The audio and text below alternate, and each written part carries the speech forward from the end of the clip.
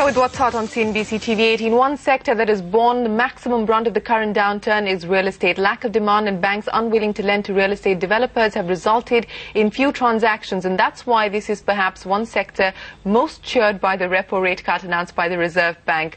On What's Hot tonight, we ask, will the rate cut revive the real estate space? To discuss this, we're joined by Niranjan Hiranandani of the Hiranandani Group and Ravi Ramu of Purvankara Projects. Gentlemen, many thanks for joining us. Mr. Hiranandani, let me start by asking you, this is the fifth time since October 2008 that the RBI has actually cut the repo rate. How much of this is actually going to translate into a revival on the ground? Because the last quarter was a disastrous quarter with sales across the board falling by about 90%. Have you seen any sort of revival in January and February, sir? Yes, we have. If you take a place which is the suburbs or on the outskirts of Mumbai, a place called Thane, we've seen about 500 apartments approximately being sold in the last 45 to 60 days. That is January, February. So I think we do see a revival of sorts. I don't know whether it's an aberration in terms of starting too early and maybe having a hiccup before it really takes off. It's difficult to judge that. But certainly there are some starting signals which I'm seeing on the ground, and there are real sales on the ground to actual users. So I think there's a positive sign of sorts which has already happened. Mr. Ramu, let me come to you. You know, the criticism of the real estate space has been that in spite of the fact that there's been a complete collapse in demand, prices haven't been reduced much. We've now seen DLF take the first step, reduce prices in across projects by 20%. Is that something that you'll be doing as well, aggressively? Well, I think it's not just, Vivian, about reducing prices and hoping for the best after that. It's a question of a mindset. I think the home buyer is being told, it's being dinned into him and her, that this is not the right time to buy. Wait for things. Wait for what exactly? Nobody knows. But people are waiting. People are also waiting because they're not sure of their jobs. So I think both in terms of a specific home buyer situation and the economic security that a home buyer has, things have been pretty difficult. Let's admit that.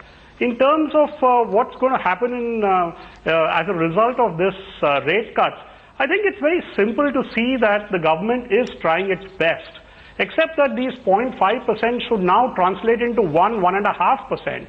Let's face it, Indian interest rates are just about the highest in the world. Corporate loan rates are in the double digits, and so also are home loan rates. We need home loan rates at 7%, at best about 8% if you want to look higher. But below that, things are not going to improve. So I think these are steps in the right direction. It's not time for the home buyer to start singing happy days are here again, but I think it's time that they can start humming the tune at least. Right, but Ravi, answer the question that Ruben was actually trying to ask you in terms of actually renegotiating prices with customers. We've seen developers like DLF going in for 20% price cuts. Are you at Purvankara actually reducing prices at this point in time? Are you looking at reducing prices at this point in time? Shireen, all of us have done it, hook, line and sinker if you like. We have talked to individual customers. We have said we'll give them never before bargains and rates. We have advertised to that effect. But at the end of the day, these are these two factors that we spoke about. What the buyer is hearing generally in the environment, one, and two, even more importantly, the insecurity that is surrounding a buyer, both in terms of their own family and their economic circumstances. Once these things improve, okay, I think, as I said, it's time for things to really unfold for us. All right, Mr. Hiranandani, let me ask you, has there been any change as far as the liquidity squeeze that developers have been facing? We also understand that certain developers, DLF, Unitech, for instance, have managed to have certain loans restructured. Have you, for instance, as Hiranandani, managed to restructure any of your loans? And what is the liquidity position as far as developers are concerned at this point? We haven't restructured any of the loans because we've been able to pay them on their due dates, and we have been able to repay all 100% of the loans that we are coming due within these couple of months. So we don't have those issues in terms of restructuring or resetting those loans. But having said that, yes, there have been issues in terms of trying to get the new projects off the ground. They're taking a little longer to get the new loan sanctioned. Yes, that's what's happening on the ground level. But it's not that it's not available. I think the banks are now coming back to us and saying, yes, that we are ready to give it. And some of the banks have actually sanctioned additional loans to our companies in the last couple of weeks. And I think at the moment we are quite easy as far as credit is concerned. I don't think we have too much more requirement for the next 6 months.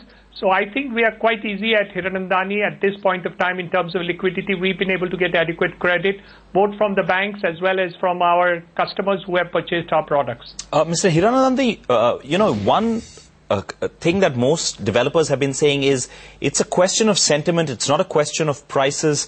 What do you think now needs to be done by the RBI, by the government? Is there anything at all they can do to try and build up sentiment and perhaps bring back demand? Yeah, it's like advertising. Suppose you put 100 hoardings for a particular project. You don't know which hoarding is actually conducting the final sale. When you have to turn the market, which has gone so bad, where internationally the seal is depressing, Indian conditions are bad, liquidity conditions are bad, every sub-segment of the market is in crisis, you really have to continue to do something in order to change the market scenario. You can't say whether it's the first thing which the Reserve Bank did or the Finance Minister did which has made and brought about the change, or is it the Reserve Bank or is the State Bank giving 8% loan is what has really brought about the change. My view is personally you need to continuously keep hammering these changes, give on improvements from time to time, improve the liquidity positions, help the buyers, help the market scenario, and I think at a particular point of time it just clicks. We never expected large number of sales in Thane in the last 2 months. We have had that. As I said, I'm not too sure that's really the beginning of the change. I personally feel that somewhere between April and June, you're going to see the markets pick up. Not in a tremendous sort of way during the boom time, but you're going to see a pickup of actual users in the marketplace because I think the negotiations have come pretty close to the bottom and I don't think there's any scope more to negotiate anything further. I think the buyers are now seeing this in the ground, and thanks to the banks and financial institutions, because loans are becoming more easily available to them, I think they're trying to close the deals. All right. On that optimistic note, you're expecting demand to pick up between April and June. Mr. Hiranandani, Mr. Ravi Ramu of Purvankara, many thanks for joining us discussing this debate. Well,